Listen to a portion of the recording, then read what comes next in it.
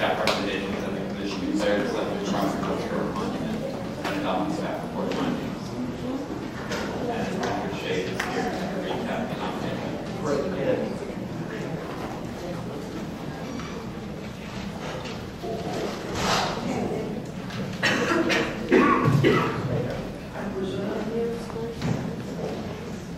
Commissioners, I'm Richard Schave. Thank you for your time. We want to just quickly address one of the points in the staff report and move and follow up on the direction about Otis Chandler. So, Chandler Square is up for nomination. 2 criteria: historic personages and master architect. And before we address a point in the staff report, there's a nice establishing shot. Chandler Square. Yeah. Just quickly want to put on the table, this is part of our first hearing. I did not see anything of it in the staff report about missing assets from the Globe lobby, which are designated as character defining assets in our application, which have been removed before the first hearing. Removed our busts of the first 4 publishers and the eagle in the Globe lobby. I just wanted to put that back on the table. I'm not sure what's going on with that. I just wanted to, as we go. So there we go. Bring that up. Quickly, before and after shots of the busts of the 4 publishers, and then after removed right before our first hearing on this. Okay, very quickly, I want to, Alan Hess, Alan will introduce himself in a second. We want to address the point, paragraph which spans page 6 and 7 of the staff report about William Pereira and the 1973 edition of his 2 Times Square Square, which staff feels is not a best representation of Pereira's architectural career because it loses the trees for the forest of the master plan. So just very quickly, I want to set down about, here is, of course, Pereira's 1973 edition, Times Square, the Times Mirror Co. headquarters. This building is part of a master plan, which Pereira is famous for. This is a cover of William Pereira's master plan he developed for the Chandler family from 1968. It is called Times Mirror Square. And here is an overview, the top of this pyramid. This is a massive chunk of property. The bottom left corner is where the El Pollo Loco kitty corner from Grand Central Market is. So this is a giant vision of re-envisioning the Civic Center. The top pyramid on the right is the 1934 Kaufman Building, Times Square, and the 1949 Tower. And on the left is the William Pereira edition Times Mirror Co. headquarters, which is eventually built. This is on the side view. On the left is, you can see, is the Kaufman Building and the Crawford Tower, 1934-49. Salient aspects of the low slum Pereira addition, which would be this giant corporation's addition to the master plan. And then, of course, on the right is a tower conceived of as Rockefeller Center, which is beyond the scope of this application, but fascinating. Okay, so Alan Hess. I'm going to give this over to you, and you're going to address this point. I hope I've just set up very well about master plans and Pereira and the subtlety and understatement of this addition to a master plan which designates the 2 existing historic structures as salient aspects of what they want to preserve, the Chandler family, that is. My name is Alan Hess. Thank you, Commissioners. While I respectfully differ with some of the staff report conclusions, I do welcome this debate. It is a positive step in really reassessing Pereira's role. While Pereira was interested in master planning and the broad strokes and concepts of that, he was equally concerned with how those large master plans were manifested in the specific human scale architecture, which gave those concepts real flesh. And you see that in this design. It does, in its urban design, reflect or knit together this part of the Civic Center. It creates public space off the sidewalk. It is certainly sensitive to the existing historic structures, the Kaufman building, which you see in the picture. Pereira's intention was not to overwhelm the Kaufman building, so he set his building back. He kept it lower and also used a more muted color as well. All of this was part of this master plan concept, so that this new addition would be part of an entire master plan for this area. Secondly, I want to say that it's important to know that Pereira did not intend the LA Times building that he added to be a standalone monument, an icon like Disney Hall, for example. His design strategy was to respond to the older building and the urban context in an appropriate way, and that is what he produced. This building is an example of a late modern architecture, an important style because it expresses the growing recognition of Los Angeles as a global metropolis in the 1970s and 1980s. The late modern architects explored ways to reinvigorate modernism, responding to the new technology conditions, urbanism of the 1970s and 1980s. But neither Pereira nor late modern, however, have been studied very much or sufficiently at this point. I would note that Survey LA's recent draft historic context statement on late modern by historian Daniel Paul is a very important start.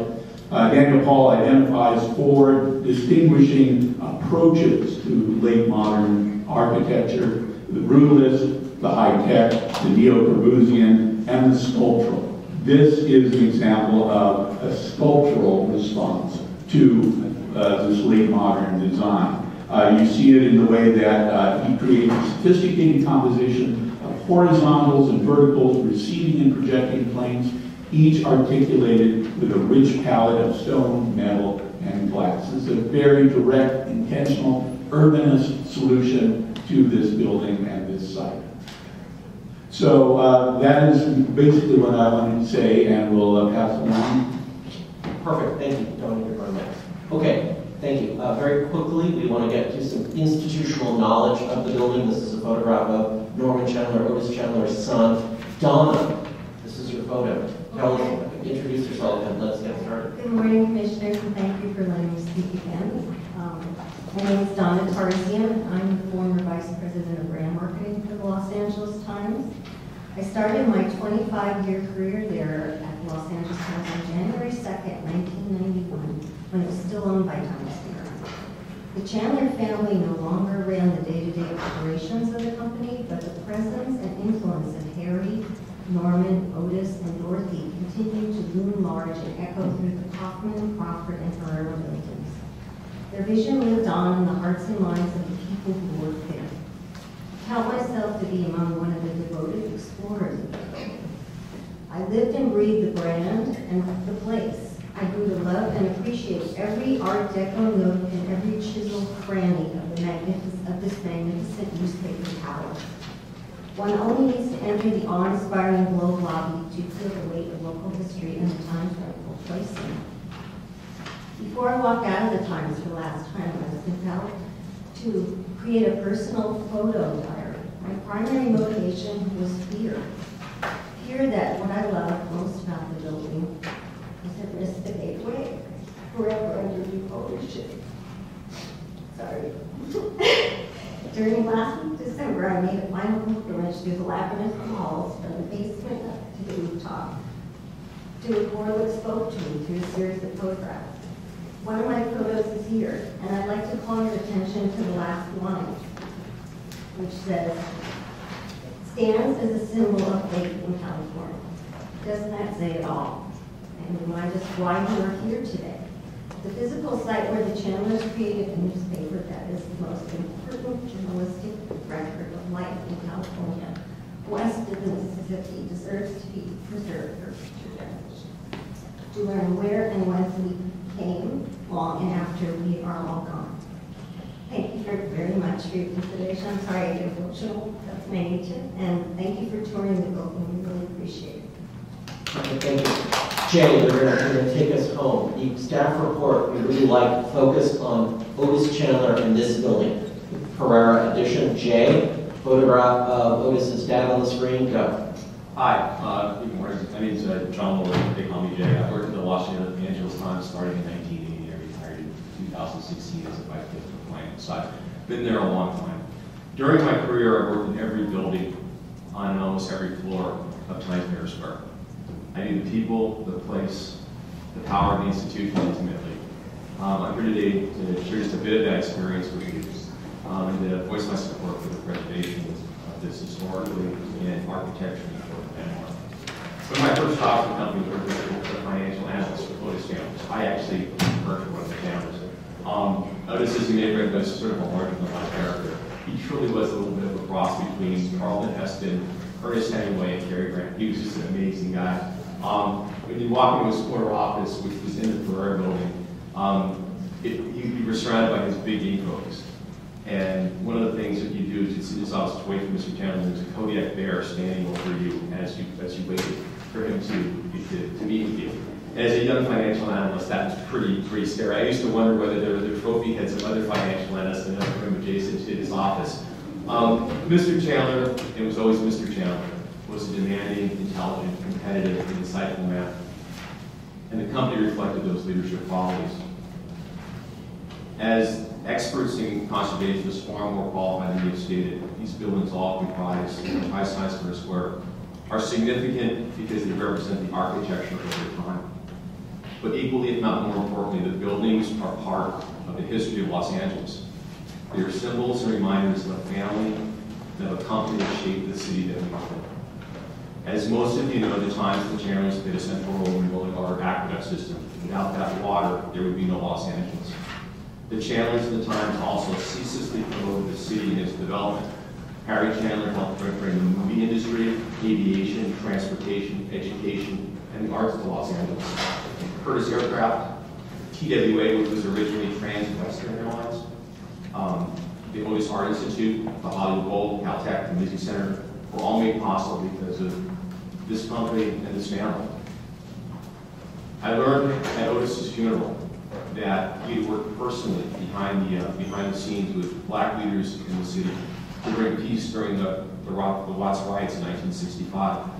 He was the vanguard promoting minority writers and diversity in the Times newsroom, and he initiated a program called MedPro, which was specifically designed to hire and train promising minority journalists.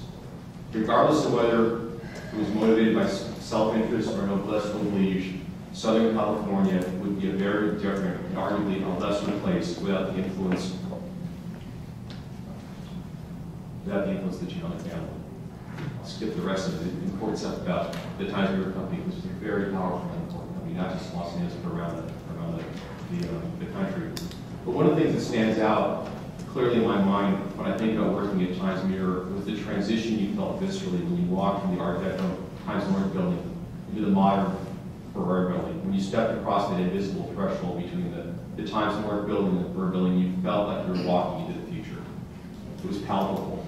The atrium and the office on the 6th floor were not only beautiful and tasteful and sophisticated, but they exuded the power of the people and the decisions that were made there. It was demanding and an amazing place to work. You could feel it. I understand that some of you were taken on a tour of the Times Mirror Square building. I wish some of us more employees could have been there to describe what the interior looked like. There were Picassos on the walls, Barcelona chairs in the lobbies, and trees in a flowing fountain on the 6th floor atrium. It was a beautiful space. Unfortunately, all this ended when Chicago Tribune purchased the Times Mirror Company in 2000. And yes, the past 18 years have been a rocky road for this proud, iconic, influential company and its employees. But despite all the turmoil, the Times is still publishing, it's still influential, and it's still an important contributor to the ideas and the governance of this city. And while the Times Mirror Square is no longer the Times home, the buildings remain a powerful reminder of the family and the paper's influence on the city's history. The Times, Los Angeles doesn't do much to preserve its history. You can change that. These buildings and the history they represent should be preserved. Thank you. Thank you so much for your time and attention. I hope you adopt this application when we request it. Any questions, Commissioners? This one? Okay, I have several speakers. A whole bunch. Steve Lukman, Celeste Longman, Jane Dahlgren, Pauline O'Connor,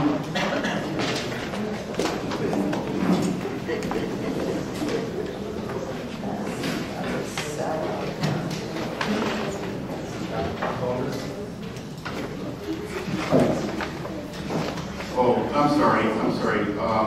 Let me have to go back and Teresa Grimes come forward. Actually, my client more respected. Yes, please come forward. Thank you. Mr. Billback. Thank you. I'm sorry. I misstepped.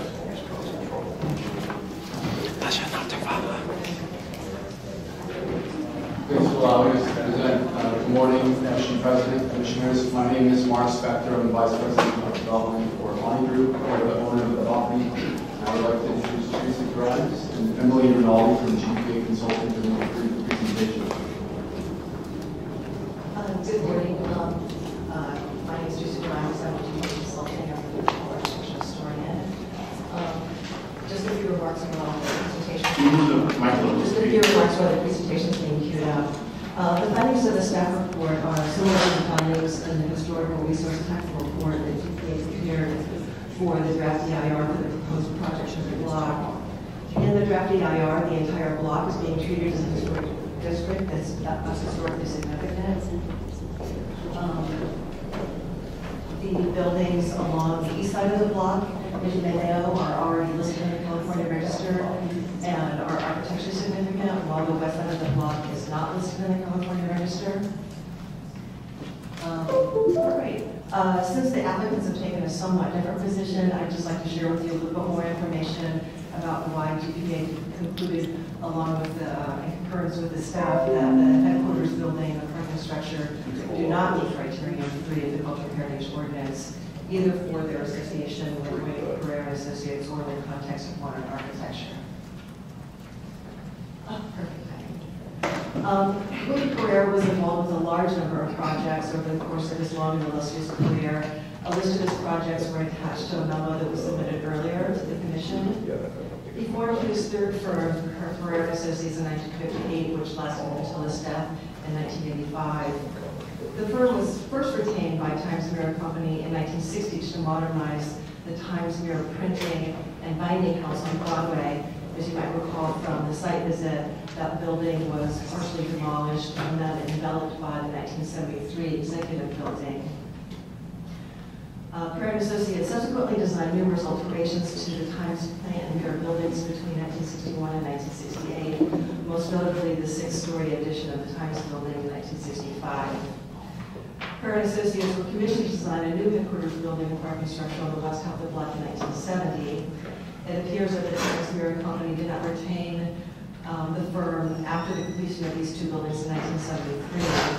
Following that date, Charles Kratka, former head of interiors for Pereira Associates, is noted on all of the building permits as the architect for the majority of the alterations to the buildings in Times Mirror Square between 1972 and 1986. This is actually an image that wasn't shared by the applicants, but I think it's very important to show. Between 1966 and 1968, the Times Mirror Company retained Pereira Associates to prepare the master plan for Times Mirror Square. The design of the western portion of the Times Mirror Square included a proposal for a new headquarters building that was actually separated from the Times building by a patio, and I think actually was more complementary to the architecture of the Times building by picking up on all of the vertical rhythms of the solids and voids of the Times building. It featured the design was apparently for the south part of the blocks to the south was based on Rockefeller Center in New York. It featured a great central plaza surrounded by a variety of buildings and included a 50-story hotel office tower. The exact reasons why the master plan wasn't realized are unknown. To be significant under criterion 3, a property must either embody the distinctive characteristics of the style, period, time, and construction, or represent the notable work of a master designer, builder, architect, whose individual genius influenced his or her age. GPA determined that the most applicable context within the citywide historic context statement for the evaluation of the headquarters building and parking structure was not late modern architecture, but rather the corporate international style. I'm not sure that it's rather kind of neither here nor there, since our position is that we don't think it's architecturally significant. So the Times Mirror headquarters building exhibits some elements of the corporate international style that are listed on this slide, like the box-shaped forms, the horizontal bands of windows, and the landscape plaza. But I think compared with other buildings that have been designated as HCMs in this context, it's clear that it's not an important example. And that although the parking structure was designed in unison with the executive building, I don't think it's an example of any particular style at all. This region has countless examples of corporate international style buildings, many of which are considered extremely significant. Examples that have been designated as HCMs include the General Petroleum Building, most recently the Musician Theater of Hollywood, the CBS Television City, Southern California Gas Company, and the Los Angeles Department of Water and Power. In our opinion, the Times Square headquarters building is just an average example of the style and doesn't contribute to the history of modern architecture in Los Angeles. Next slide. Then there's the matter of William Pereira. I think we can all agree that he was a master architect, and the Times Square headquarters and the parking structure have been presumed to be the product of his work. However, our research indicates that the identity of the designer is a little unclear. Only the name of the firm appears on the drawings and the permits. There's also actually conflicting information in the Los Angeles Times about the partner in charge of the project. In a 1972 article, it stated that Pereira himself was the partner in charge, with John and I as the project director and Schave as the deputy project director. That team was apparently replaced as a 1973 article stated that Jim Long was the partner in charge and that Roy Schmidt was the project director. Pereira Associates was responsible for the interior of the bank, and Sue Wilson acted as the designer. The interiors of the 5th and 6th floor, which were executive offices for the Times Square Company, were designed by Charles Kraka, who by this time had his own firm. I think because so many individuals apparently contributed to the design, the extent of Pereira's personal involvement in the project remains uncertain. But even, I would say, even if Pereira were personally designed the headquarters building and the parking structure, they would not be considered important and distinctive examples of his work. National Park Service guidance notes that in order for a property to be considered significant as the work of a master architect, it should express a particular theme, aspect, or phase in the development of his or her career.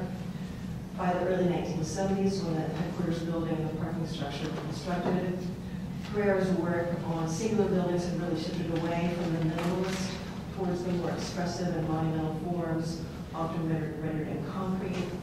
Also, his practice generally had shifted from individual buildings to large-scale master plans. I think his work from the period would be better represented by buildings like the Pacific Life Building or the Marriott Hotel in Newport Beach, or maybe even the Transamerica Tower in San Francisco, and his numerous master plans, especially for airports and college campuses. So, in conclusion, we generally concur with the staff report in that the property as a whole is significant for the association with the Chandlers, that while the east side of the block is architecturally significant, the west side of the block is not. Thank you. That concludes your presentation? Yes. Okay. Any questions? Okay, now we have Christy McAvoy.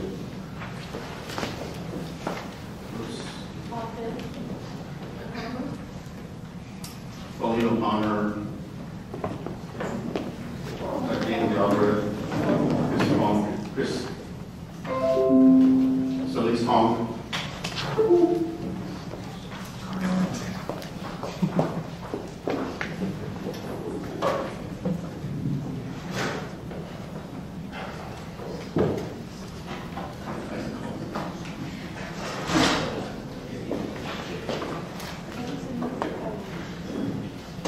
Yeah, go ahead. Commissioners, my name is Christy McAvoy. I'm not representing Hollywood during the Chinese issue. You have a communication from Richard Atkins, the president of Hollywood, during Junior Pocket about Hollywood Heritage position. I'm here today as an architectural historian, as a consultant for historic preservation, and as someone who has observed this building and this complex for decades. And I have to say that when I first started looking at this building, I had some different ideas about these buildings, about the historic significance of the Times complex. My feelings have evolved to the fact that I think that this site is bigger than the sum of its parts. That if we start to focus on whether or not this is an example of Pereira's finest work, how much work Pereira actually put into it, and I thank my colleague Teresa Grimes for showing some of the slides and giving us some of that information today. This is a site that,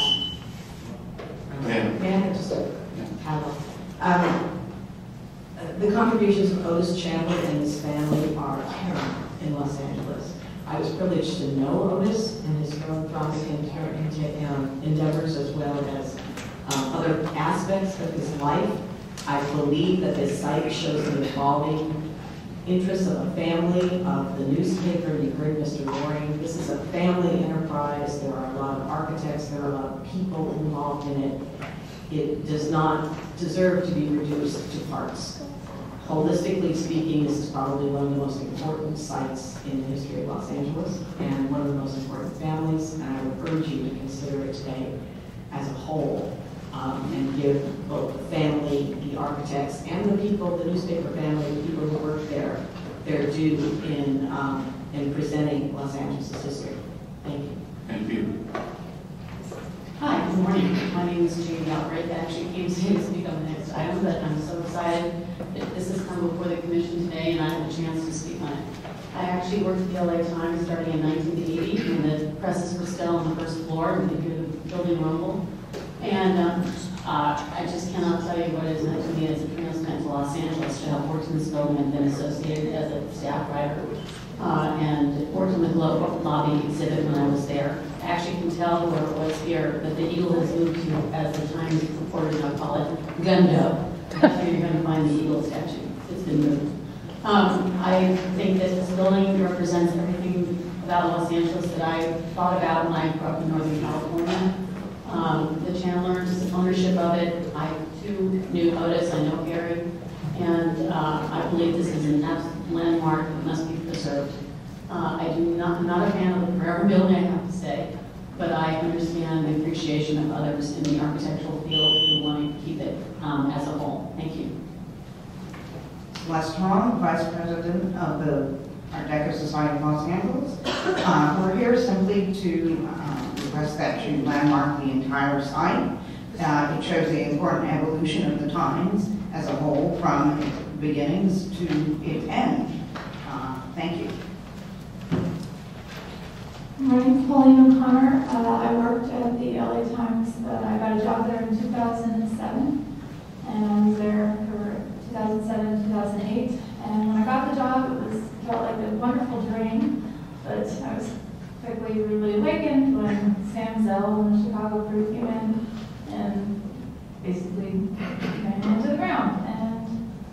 And every week colleagues would be gone. But the one thing that one bright spot was just going into the building and feeling that it was so solid and it stood for more than the management. And I really hope that it remains the same. Thank you. Okay, Steve Luckman, Kit Seymour.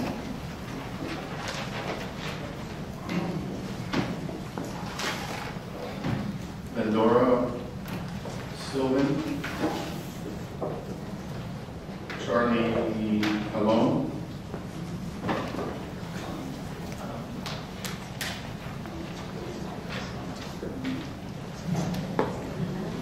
Good morning, Commissioners. Stephen Luftman. I would like to emphasize that all three buildings be included, including the 1973, should be included in the Historic Cultural Monument. While late modern architecture is not all that popular at this time, there was a time when Art Deco was not all that popular. And that resulted in the regrettable loss of many buildings that would today have sailed through a landmark nomination. Let's learn from these mistakes, these losses of our heritage, and preserve all three of these important buildings. Thank you. Sure. My name is Kit Smemo. I'm a labor historian teach courses at CSU Dominguez Hills, and I'm here speaking on behalf of my fellow labor historians, including Professor Nelson Lichtenstein at UC Santa Barbara. And we're here to urge you all to support the staff's recommendation and designate the entire LA Times complex a historic cultural monument. The Times near our headquarters is a classic example of corporate modernism, and it represents a time in which corporations were tethered to a particular geographic area and actually invested in the communities they were located in and saw them as unique places. It was a time when corporations, including newspaper companies, more or less had direct employees that they were accountable to, rather than an army of subcontractors. This all seems like fantasy in an era when your employment might be contingent, when location, local community, are near irrelevant to developers and capital. But all told, we really urge all of you to preserve the history and vote to designate the entire complex a historical cultural monument. Thank you. Yeah. Hi, my name is Liv Dana Shovelin. I'm a 30-year past member of the Disneyland Hotel, and I'm here to speak up because one of William Pereira's buildings was torn down so that the company could make more money. They did it really cheap tearing it down. It was an area where now it's just a parking lot. But I worked in one of the restaurants there called Macy's Pantry. Also, prior to that, when I was 17 years old and worked at high school, I went to school for our ROTC program where I got extra credit, and I was a model in the summertime for summer wear for the hotel guests. To see that, I have to say that this is, I hope that you keep the building the way it is, because it's actually almost similar to what is no longer existing in Orange County. And thank you. Thank you. Hi, my name is Charlie Tarno. I'm a research analyst for Unite Your Local 11, the Hospitality Workers Union. We're proud to be here today to support the designation of the entire LA Times complex as a historic cultural monument. Many of our members work at buildings or campuses designed by William Pereira, including the Beverly Wilshire, USC, the Sheraton Universal, when it was opening the Camp Restaurant at LAX in the Team Building, or have experienced, as Lordana said, the loss of such a building. We've heard from labor historians talk about the significance of the times. So I'm just going to get personal here, and I feel like I've lived in a world and a region really designed by William Pereira, and it'd be a real shame to lose that. I went to school at USC, which became the abode of the bicycle and pedestrian and not the car because of its 61 campus plan. My father had clients at Santa Fe Springs. We passed by that civic center. My grandmother lived at Park Bray next to LACMA, original design by Pereira. And so I just hope Pereira really helped create a modern style of modern architecture, and I hope that it's preserved. Thank you. Geraldine Johnson. Mara Gerber. Yobar Lenor.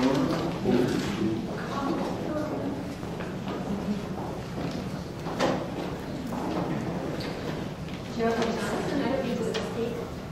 Before I just want to say support the dedication of the entire complex. Matt, can you come up to the microphone after you read that into the record? Okay.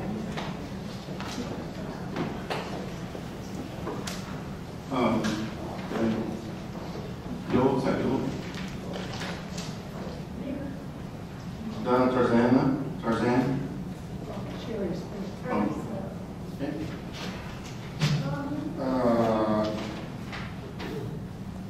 John Lorick. I spoke. Oh, I'm sorry. They're in the wrong file. Okay, go ahead. Margot Gerber, president of the Art Deco Society, career publicist, dealt frequently with the Los Angeles Times employees over my 25-year career in that business.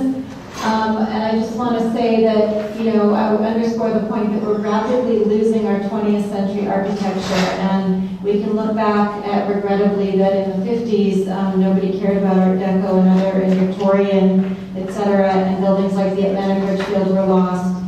And this is our moment to preserve what's left of our 20th century architecture before it all goes away. And these buildings, the three together, this site, it represents several eras of 20th century architecture and architects, and it's important and should be preserved in the envelope of all three buildings that make up the complex.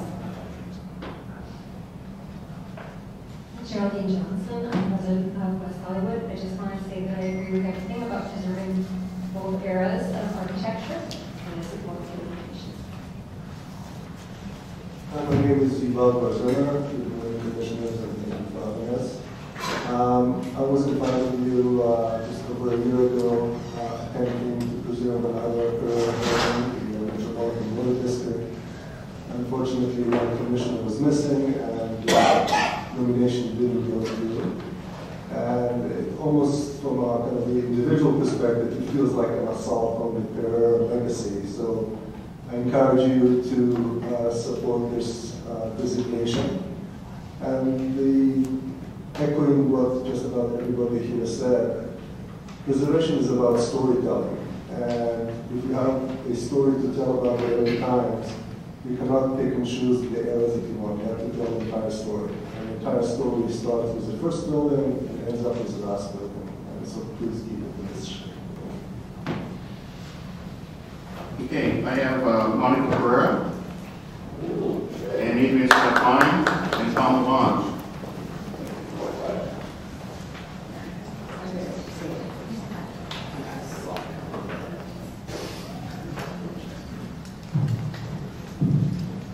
Hi, I'm Monica Pereira, William Pereira's daughter. I want to start by showing you the cover of Time magazine of 1963. Can you use it on my please? It'll come out of the head.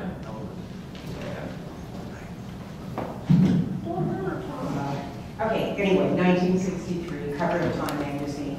How many architects do we have from Los Angeles that have been on the cover of Time magazine? This is a legacy, and every time you tear down something, even part of it, you're losing part of our history. I think other people that are more architectural historians than I am probably state it better than I am. But I do know that Norman Tapping would never have let anybody but Dad oversee what was there. He was, and that's my feeling on it. Don't lose the history. Excellent.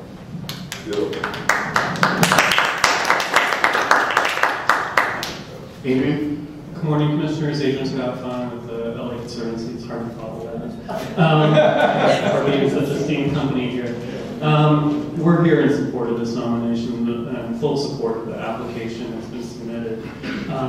It's already been stated, I think, in terms of this this place, it's not a building, it's a complex of buildings, and it really does illustrate very well in terms of the evolution and the growth of a family and a newspaper, and that's told through all the buildings, through both the architecture and the history that's emblematic in this as a complex. So again, we want to offer our full support. Thank you. Thank you very much, Ms. Pereira. Thank you for being here. I came today because I was free. And, I wanted to also give them a Walk of Fame, but I'm going to miss it. But I think we should do something about a Walk of Fame for architects in some park down here to get names, because it doesn't matter what we say. It's what we teach the people who don't know what all of these people in this room know. I think that the old building is what I'm here for. I love your name and I love what your father's done, but I think the one monument building that you see from the top of City Hall is so prominent and so important that should be truly saved. I remember the old State Building. Diane, you're too young to remember, right across the street. Went down, closed after the 71 earthquake. All that is a challenge to make sure that you do the right thing. And I think of your father every time I pass 6th and Parkview in the building that he designed now that is the consulate from Mexico. My father worked at the Times from 37 to 47, so that was what brought me down here. And I worked here for 40 years. And every time that I can, I go to the top of this building, look down, and I see that great building. Just make sure the clock's on time. Make sure thank you very much. Thank you. And one last thing for the city attorney. Just tell him I couldn't bring children from school into this room because of the rules that the city attorney allows.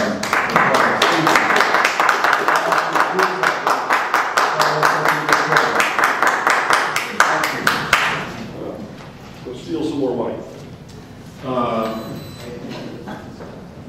Mr. Spindler? No. No such card exists under that name, sir. And you gave one speaker a minute. I filed a cure and correct. I'm entitled, everybody else entitled 2 minutes. Equal time under the Brown Act. This man, the city attorney's violating the Brown Act again. But let's look at this beautiful picture. This is your 5th missing commissioner. And this lovely woman. I got money for Bellflower in Lancaster, California because of Los Angeles Homeless Services Authority and HHH.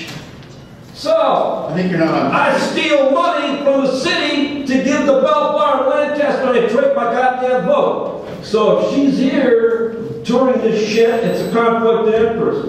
That goddamn black part of that building is one of the most iconic, futuristic structures that's ever been put in the city. There's nobody that will allow it to be torn down except the most corrupt, vile scumbags like Tom LaBonte. Only goddamn people like that. I better see a yes vote to protect that goddamn black building, because that's where my Bank of America branch is, and I ain't walking 7 blocks to the bank, folks. Mr. Herman?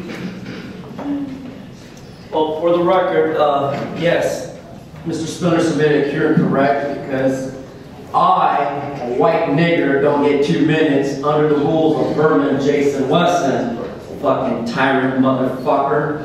So the issue here under the day's Times Mirror is we want to preserve. Uncle Tom Fat Fuck LaBonte is here to talk about children. There are no children. And if there were children here, I don't give a fuck. This is a working environment, and we're going to deal with this in a political manner, dealing with the Salvation Army for $900,045 and change regarding Ms. Gabriela Buena. So no matter what, when you're taking fucking donations and contribution money from fucking white nigger slave to destroy our community, fuck you and fuck you stupid dumb fucking assholes. Okay, anyone else that wishes to speak on this issue that hasn't spoken, please come forward.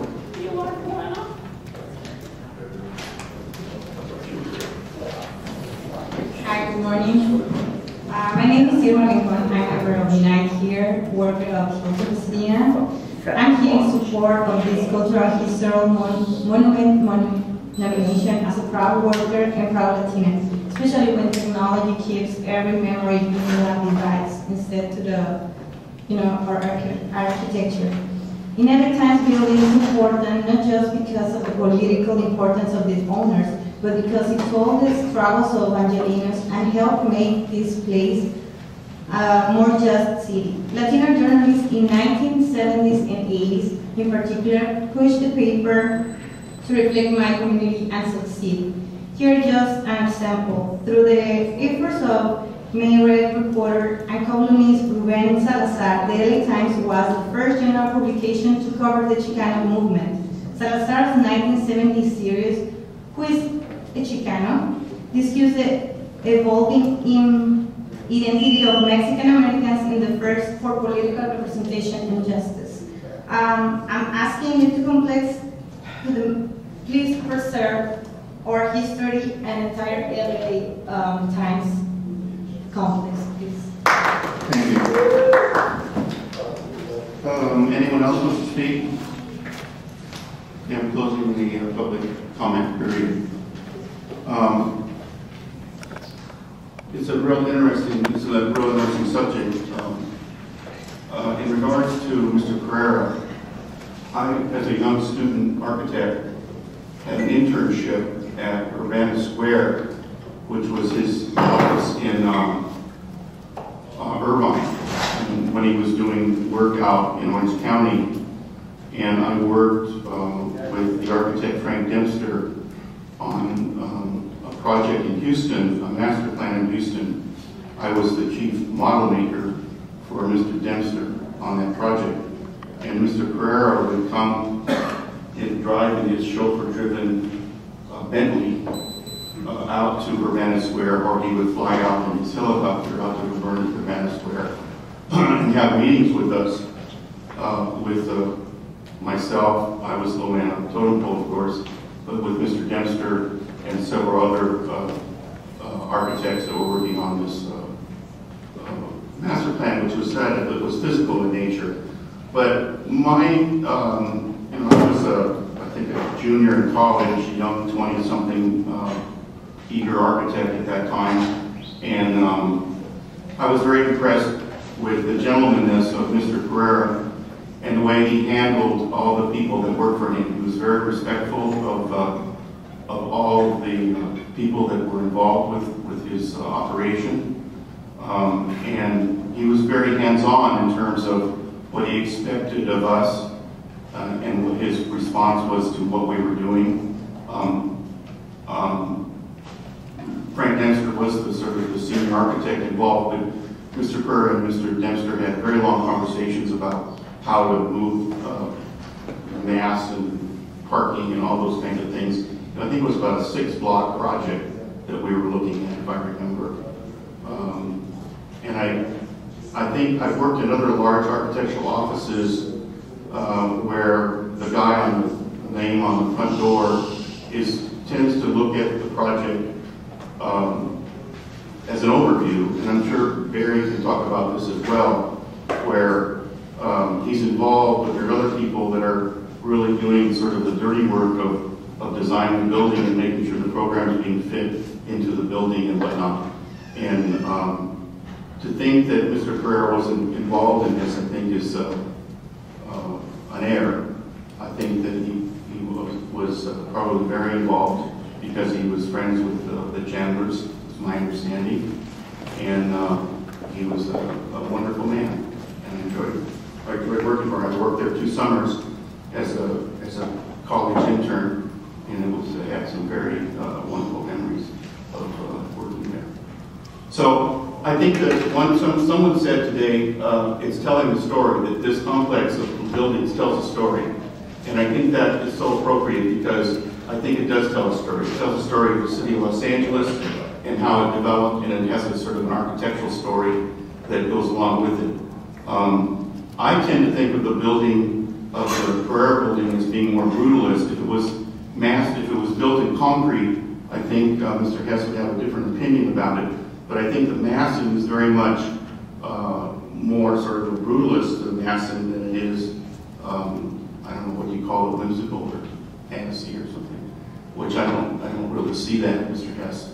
So I'm supportive. I think it would be an error for our commission to not take the whole project under consideration and designate this as a monument. I'd like to hear from the other commissioners. Diane? Well, I think it's very interesting that we're focusing on William Pereira, who I think most LA Times readers today and in the past have never heard of. Wouldn't recognize the Pereira building. They wouldn't know,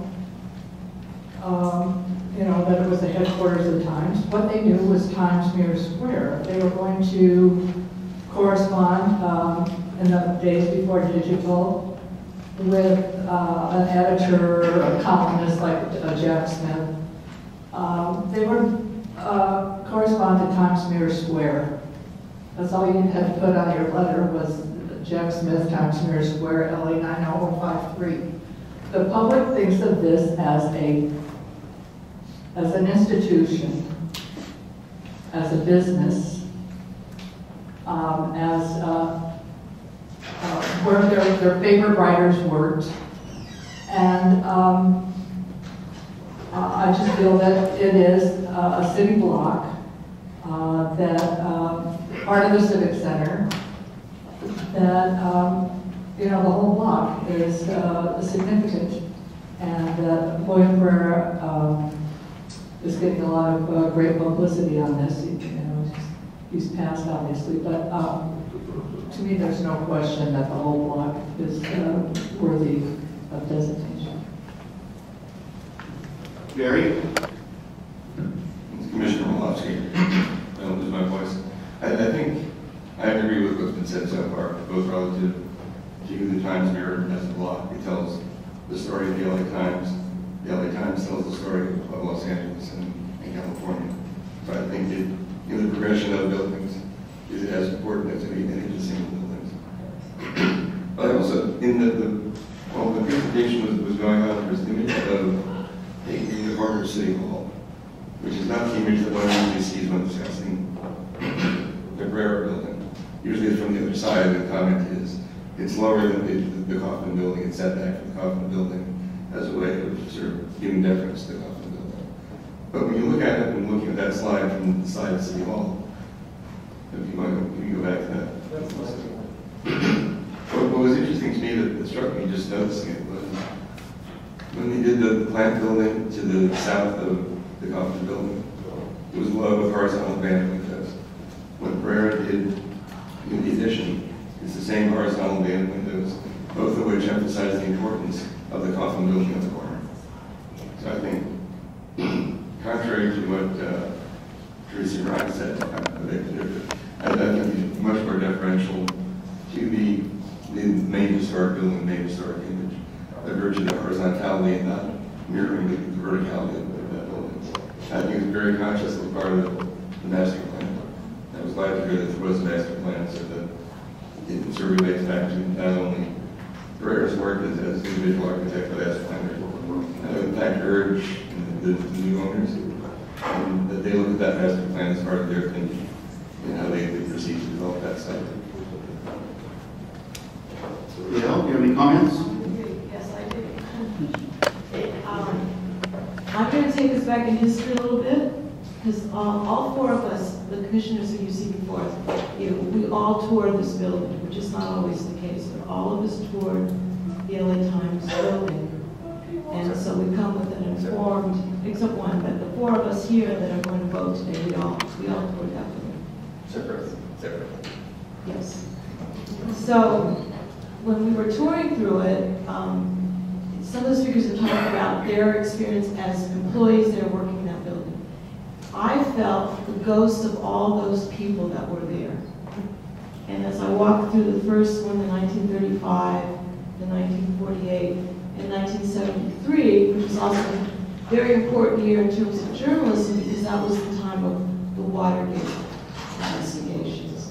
And the LA Times, though not as prominent as the Washington Post, did play a role in exposing what was going on in Washington in 1973.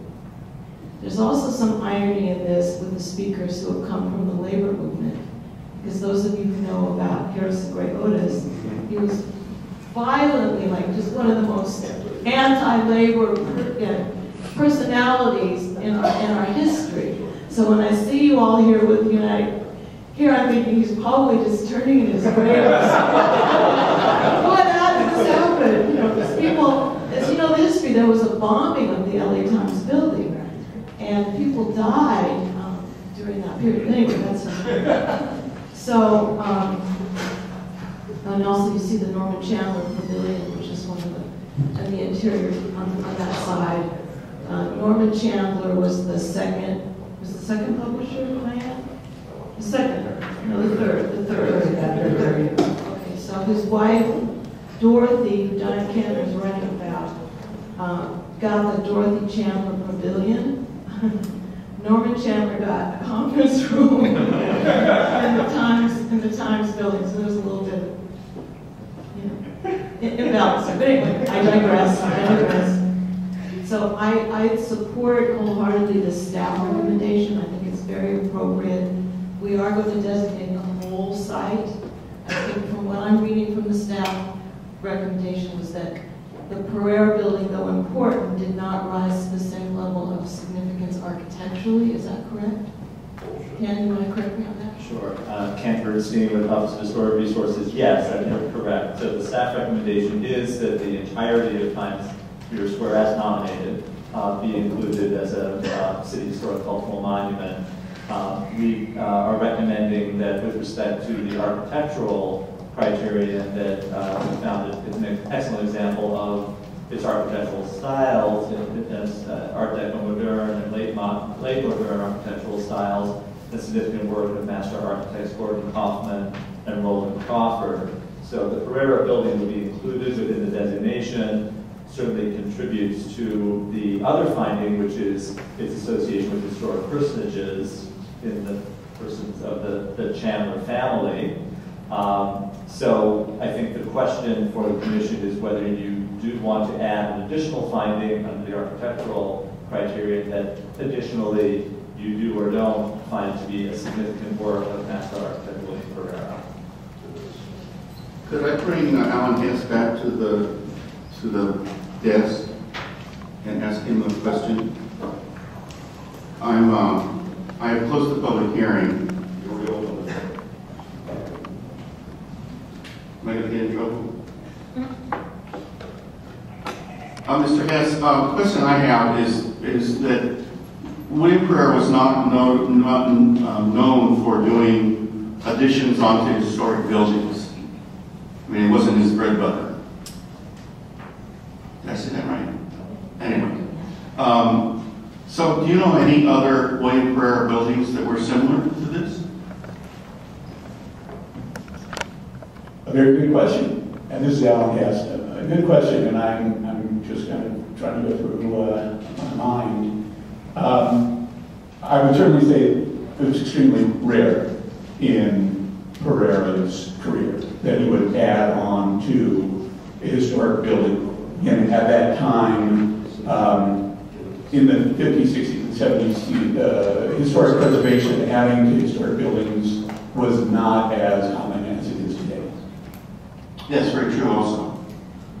Yeah. Okay, thank you. Can I make one more point? Because you mentioned the brutalist aspect of this building. I do agree with that in its composition. It has some very strong brutalist elements, though it is not the concrete. Yeah, thank you. Okay. I think one of the things that we want to make sure that's included is that the globe in the lobby we consider that as part of the lobby. It's tied down to the floor.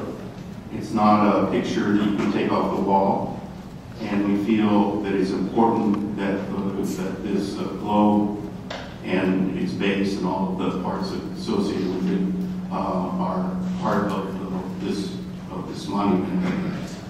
Thank you, Commissioner Barrett, and again, Ken Bernstein.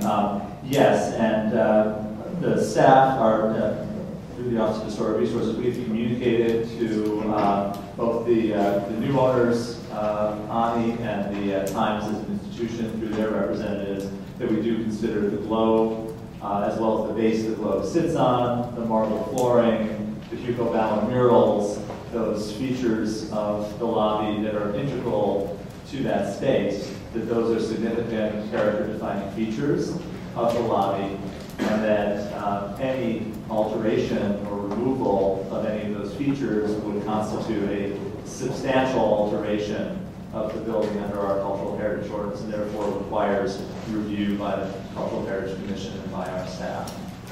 I will say, because the issue has been raised again today, while it is certainly regrettable that other long-standing features of the lobby, including the eagle, including the busts of former publishers, had been removed, because those were not architectural features or designed initially to be integral to that space.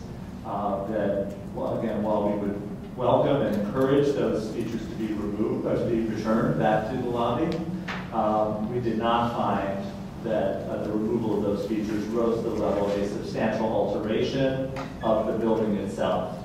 So I just wanted to make that distinction, but we've communicated in strong terms to the Times the distinction with the globe, the other remaining features of the globe lobby. Just put that to the record. Okay. I'd like to bring up the idea of altering the staff report to include the Prayer Building as a significant architectural element within the Times Square.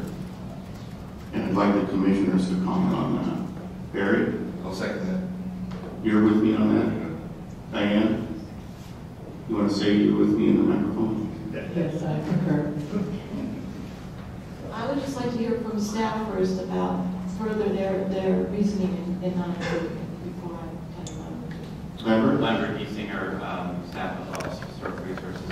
Well, I think the staff report clearly laid out that we didn't feel that the Pereira piece rose to the level of a significant work of William Pereira.